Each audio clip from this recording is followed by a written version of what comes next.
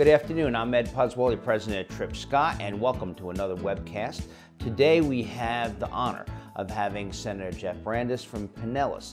Senator, welcome. Thank you, glad to be here. Well, I wanted to talk a little bit about, you're a strong voice for criminal justice reform. Talk to us a little bit about some of the ideas and the agenda for the upcoming session in that area. So I think if you think about where we find ourselves today, we have a prison system that's really in crisis. It's in crisis in leadership, it's in crisis in facilities, it's in crisis in finding prison guards, frankly.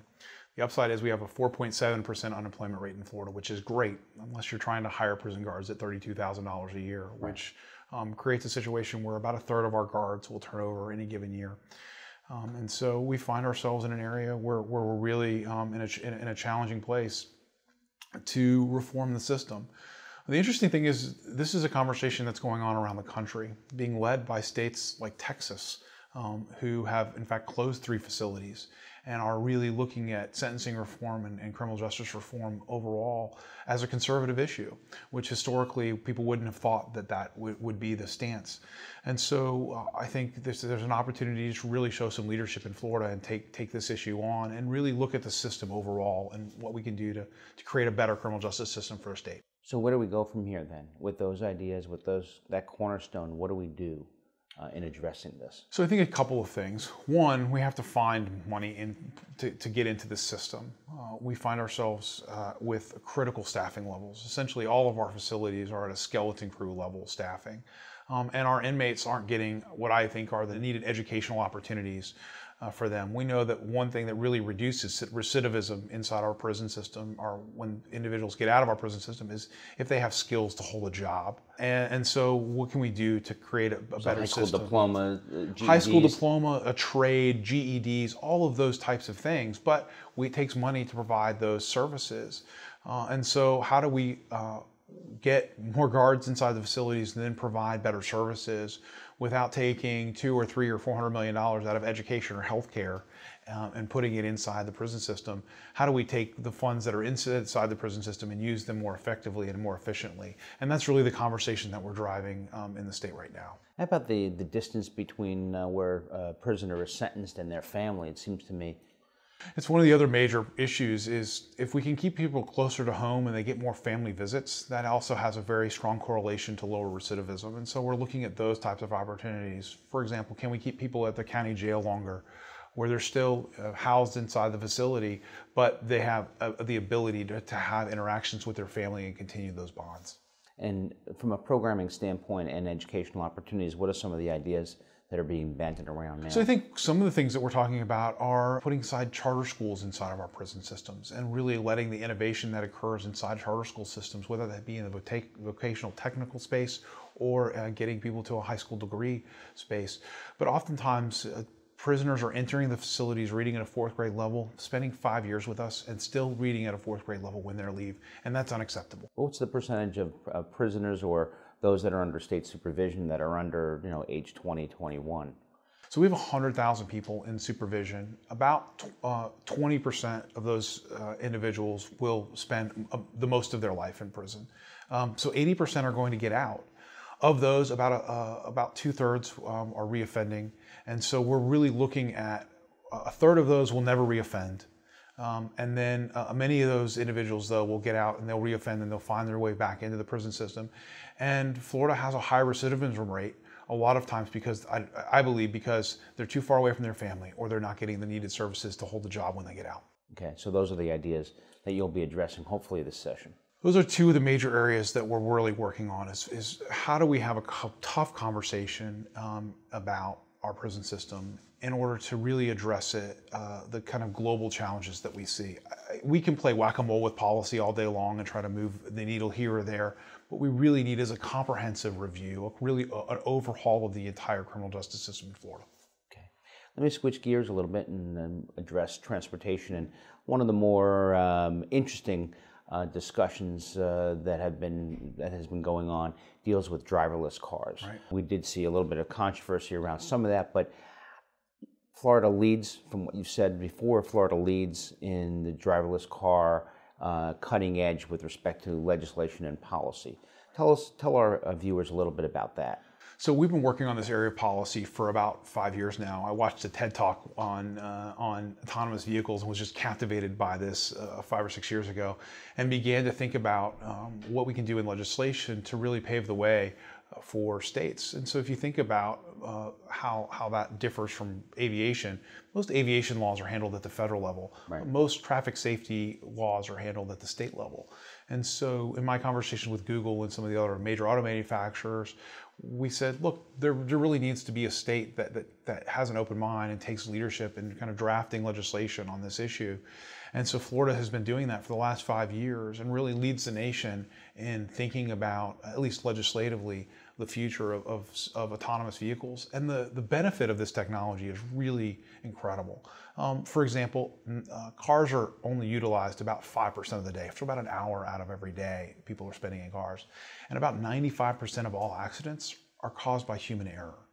And so if we can utilize cars more throughout the day, and we can reduce the amount of human error accidents, we can transform cities, we can transform communities, and change lives. And that's the upside of this technology. What is the timing of this? Are we talking 10 years, 20 years, or 5 years? So I think you're going to begin to see the transition within the next 2 years. Okay. And then it will only grow from there. Cars will only be more safe going forward, and this technology will only grow in the vehicles today.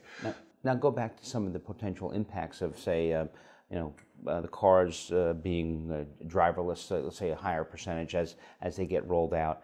Say that's 50% of the cars are driverless, or 25%. What are some of the impacts that you foresee?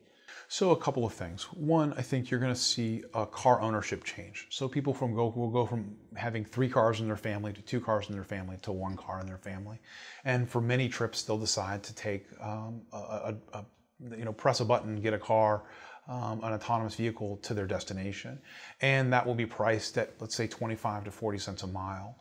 So very economical for families to make that choice. It also gets older people out of the house. Correct. And so if you think about Florida's aging population, it provides much more mobility. But if cars are not parking and they're going back essentially into the grid, our downtowns change. We don't need as many parking spaces downtown, and so forth. If we dedicate so much area of our communities to parking, you're going to see those be able to be recaptured and reutilized and repurposed, and that's really exciting. But the ripple effects don't end there. If you think about our trauma centers at our hospital, the majority of our traumas are from car accidents, and so trauma centers change. We're kind of moving into this mobility as a service model. That really I see kind of Uber and Lyft as the canary in the coal mine and as to where this can go. But we're already seeing the implications of this kind of begin to ripple through the economy. Where would some of those impacts be, say, on mass transit as an example? Because there's a big discussion in this community around mass transit funding and how we try to get that accomplished. So mass transit, if you think about light rail as a system in an urbanized environment, is going to cost you about $100 million a mile. And if you do the napkin math on it, per mile of route. So you can quickly spend billions and billions of dollars in a mass transit system. And then it's going to take you between 10 and 15 years to acquire all of the real estate and actually build the system itself. And then you're only going to capture about 20% of the operating cost of that in ridership. And you still have to get passengers to and from the mass transit station.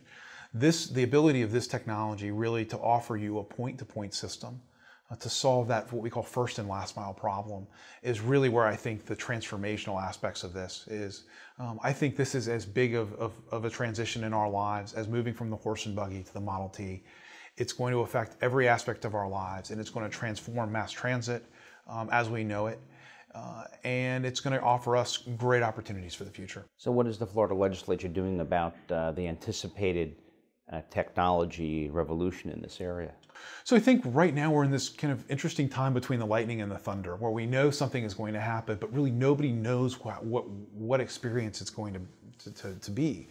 So I think the legislature's really gone kind of as far as it's going to go on this area for a while. We really need to let technology. This is one of the weird, strange areas where the law is actually in some ways ahead of the technology. So we need to let the technology catch up so that we have more visibility.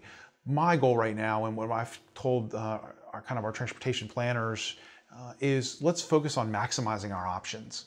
I think that's the best way to play kind of the unknown world that we're entering into. And so at every area we're looking at, the question I consistently ask is, does this maximize our options for whatever the future holds? So as chairman of the Senate Transportation Committee, beyond what we just talked about, are there infrastructure goals both around anticipating that change and just general infrastructure goals that you see at next session or two? So I think if you think about the challenges that the state faces, we're internally saying that there might be another 6 million people in this state by 2030. There's 20 million people today in this state. So, right. I mean, it's a huge growth in this state. And the transportation challenges that puts on top of 100 million tourists that we expect annually, it kind of begins to let you think through the transportation challenges going forward. The upside of this technology is it'll allow you to double or potentially triple capacity out of existing infrastructure. But that means we also have this large amount of time, the next 10 or 15 years, where we have to be thinking about how do we improve infrastructure around the state, focusing on maximizing our options as well. And that's why we've moved into this managed lane concept and allowing new capacity roads to have some type of managed lane component. Well, this has allowed us to spend billions and billions of dollars of bonding capacity in facilities that are managed. And this has allowed us to improve both traffic in the managed lanes and the unmanaged lanes as well. Jeff, I really do. Senator, I got to tell you, I really do appreciate your considerable leadership in these areas. And on behalf of everybody at Tripp Scott, thank you very much. My pleasure. Glad to be here. I appreciate it.